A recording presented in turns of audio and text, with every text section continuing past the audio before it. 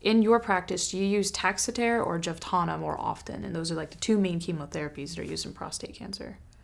Right, so these are the two main chemotherapies, and they are very similar. There was a nice comparative clinical trial performed. Half the people got Taxotere, half got Jevtana, and they showed equivalent efficacy. Anti-cancer effect was the same.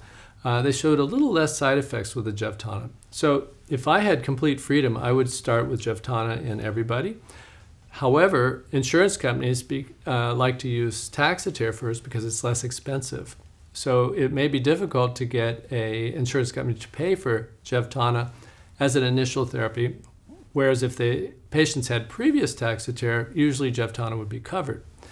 So I don't have always complete freedom due to the way the payment schedules are. These medicines are fairly expensive, and if the insurance companies are reluctant to pay for one, then certainly we would start with a Taxotere. And as far as the side effects go, they're pretty much equal. Are they the same side effects, or you see different side effects between the two? They're very similar. I think the biggest difference between Taxotere and Jevtana is Jevtana seems to have a little less fatigue. And fatigue is a very prominent component of all chemotherapy, and particularly Taxotere, it can be an issue. I mean, there are other ways to circumvent fatigue. Taxotere is usually given every 3 weeks, but you can give smaller doses every week, and that can be helpful. But the reduction in fatigue is a difference, and a meaningful difference. It also seems there may be a little less hair loss with Jevtana.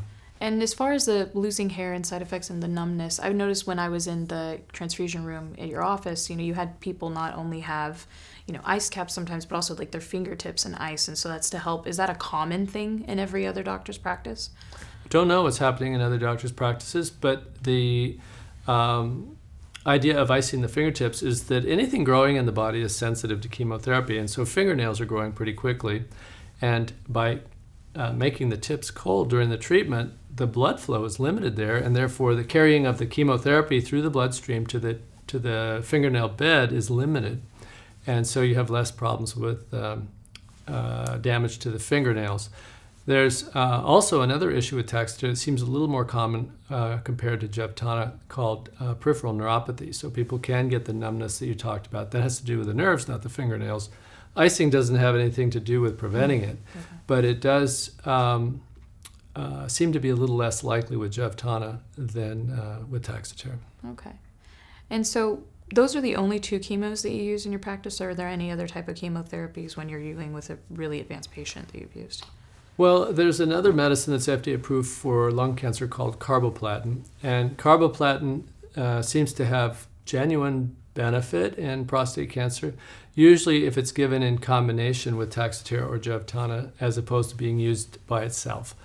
And it's an infusion that's given right along with the Taxotere. It has similar side effects. You always have to watch blood counts and give medicines to prevent nausea, which thankfully is very effective. But Carboplatin is sometimes overlooked, and it certainly is an effective medicine for prostate cancer patients. Okay. Well, thank you, Dr. Scholz. So if you have questions that you would like me to ask Dr. Scholz in the future, you can go ahead and leave that in the YouTube comments below, and we will pick them up from there.